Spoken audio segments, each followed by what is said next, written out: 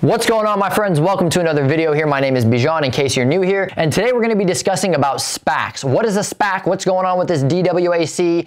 A lot of people were asking me to make a video specifically about DWAC, which is the Trump social media SPAC, but I realized a lot of people have already made videos about that, but not many people have made videos specifically about what these things are and what SPACs are, so I decided that's what I'll make the topic of my video. But of course, if you want to know my opinion and what I think specifically about the DWAC, let me know in the comments, and I'll be more than happy to make a little video on that specifically as well. So let's talk about what SPACs are, how they work, just in case maybe you're interested in investing in one, or maybe you just want to know how they work. So these SPACs have been around for quite a while, but they're starting to become more and more popular now these days specifically than before. Now, I don't want to go into detail about why they're becoming more popular now. I'll talk more about that at the end, so if you're interested in knowing all about that and why they're becoming more popular, be sure to stay until the end. But what I want to do here is I want to give you a few different kind of examples and breakdowns of how these work. So obviously I'm going to give you guys like the technical breakdown that says how everything exactly goes in order, but more than that, I want to give like a scenario and an actual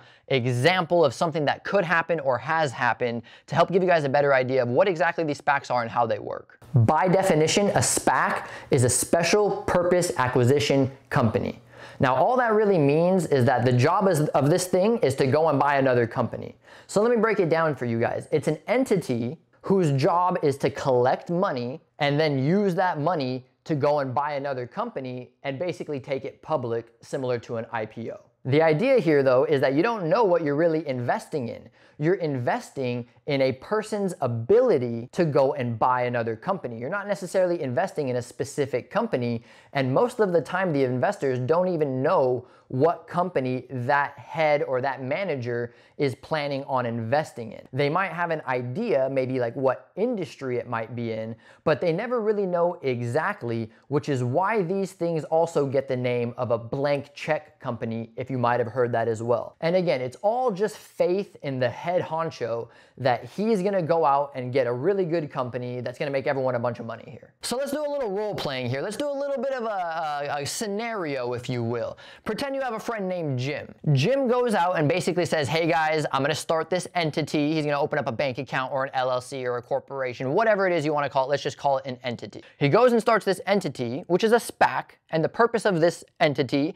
is to be able to have money in it, to be able to collect money from investors so that he can use this money to go out and buy a company. So he'll say, hey guys, look, I wanna buy this company, come invest in me, trust me, I'll handle everything, everything will be good. I can't tell you what company it is exactly, but just trust me on this. From here, once Jim has the money, he now has 2 years to make something happen. So he has 2 years to go out and negotiate a deal with a particular company that he had in mind and basically go and get approval from his SPAC investors. And if everything goes well, everybody approves, then he moves forward to make a deal and make that merger happen and basically takes this company now public on the stock market. So from a technical standpoint, let's just say looking at the stages here. Stage 1 is the forming of the SPAC and the IPO of it, for lack of a better word. Basically, the sponsor and the head, the manager of this SPAC, sits down and figures out exactly how much he wants to sell or what terms he's gonna use, how many warrants are gonna come with it. And don't worry about the warrants. That's something that goes a little bit more in depth, but of course, I'd be happy to cover all that in a more detailed video. I just wanna give you guys like the generic idea of how these things work. So step 1, they form the SPAC, all the terms, and they give it to the public. Step 2 is now that they have the money, it's go time. Once the manager or head honcho of this thing has the money, he has 2 years to go out and make a deal happen. Now, why 2 years?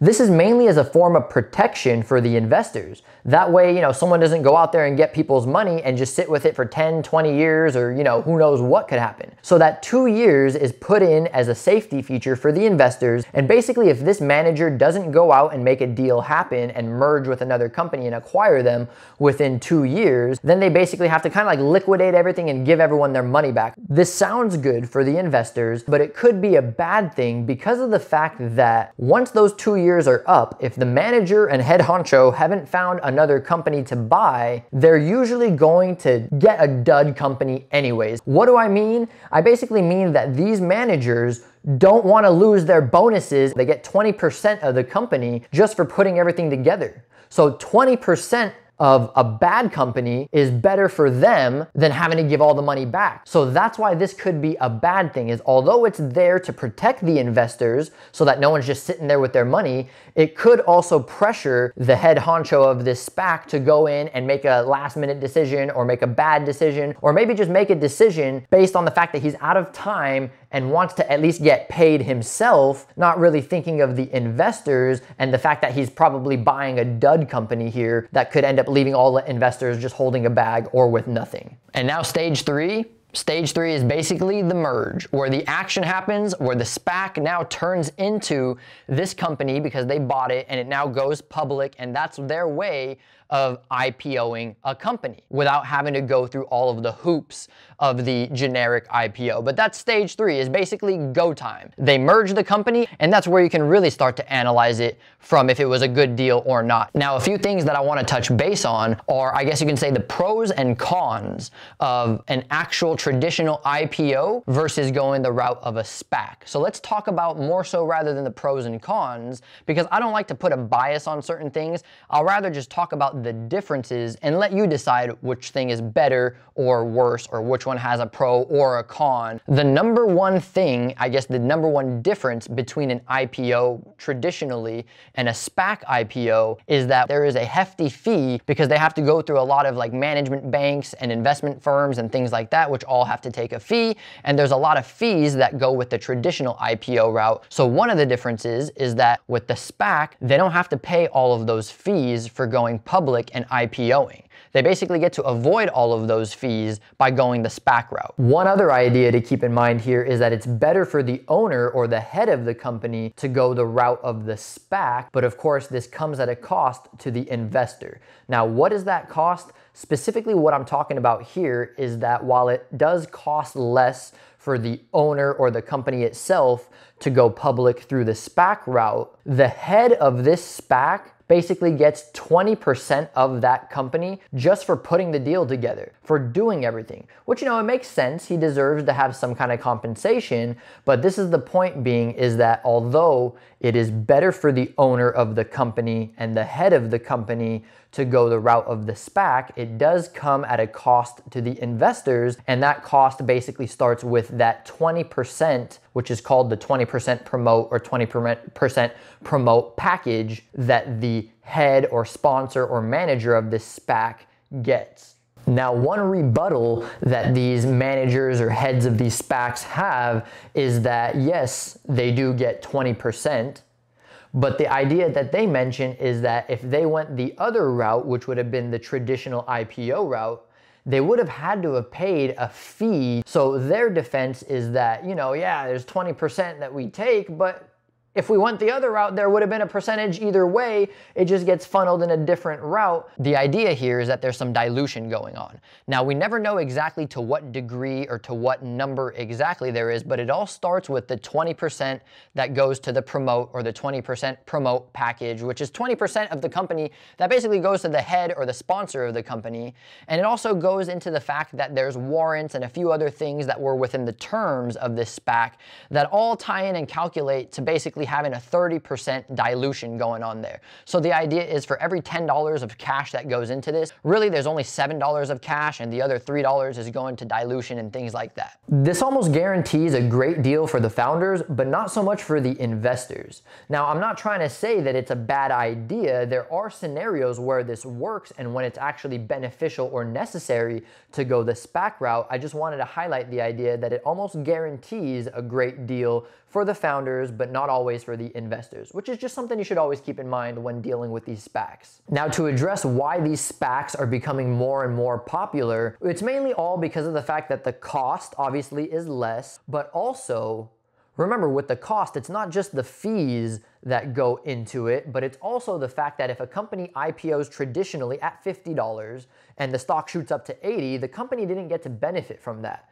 And in a time where IPOs are usually shooting up way more from their original IPO price, since that seems to be a bit of the trend during this time, that's another reason why these heads are going towards the idea of a SPAC IPO rather than a traditional IPO. So it's mainly the cost, also the ease also the time. Speed is another factor that goes into the differences and is actually one of the main differences here as well. The thing is, with a traditional IPO, you could be waiting 6 months before you're on the market and ready to go. With a SPAC IPO, the wait time can be only around 2 months. So obviously time is money, but another thing to keep in mind is from maybe a marketing perspective. So imagine you're a used car salesman at a car dealership. It's a lot easier to catch that person and get them locked in to buy that car if they make the decision right then and there, rather than if they leave and decide to think about it or shop around or this, that, and the other. So the same thing applies with stocks.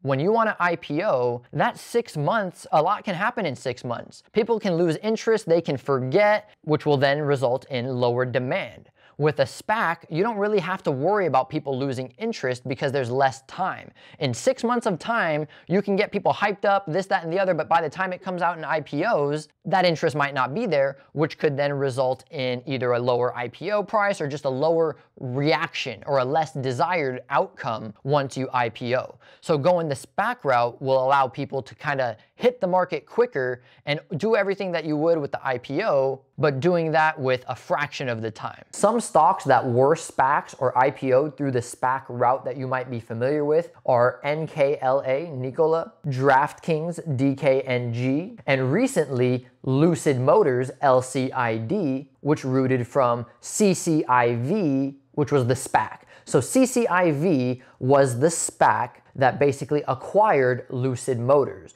So CCIV was the symbol. Once the merger happened, it turned to LCID, and it all moves forward from there as that company now. So hopefully this helped give you a better idea of what these SPACs are, how they work, just in case you're deciding on investing in them, or maybe you just wanted to know how they work. And remember, of course, they're risky, but the good thing is it's not a secret. You know exactly ahead of time what they are and what you're getting into. And while they are risky, they could be potentially rewarding. Now, of course, I'm not giving you investment advice. I'm just a normal guy waving his hands around here, just talking about what I know. But I just wanted to share that idea with you guys, and hopefully it helped clear up some confusion. Of course, if you guys have any more questions about this, you want me to do a more detailed version of this, or any specific SPAC or stock you want me to go over, let me know in the comments, but we'll wrap it up here. Just be sure to hit the thumbs up, subscribe if you're new, and I just hope you guys enjoyed the video, and I hope you enjoy the rest of your day or the rest of your night. Just have a great rest of your life, and I'll talk to you soon.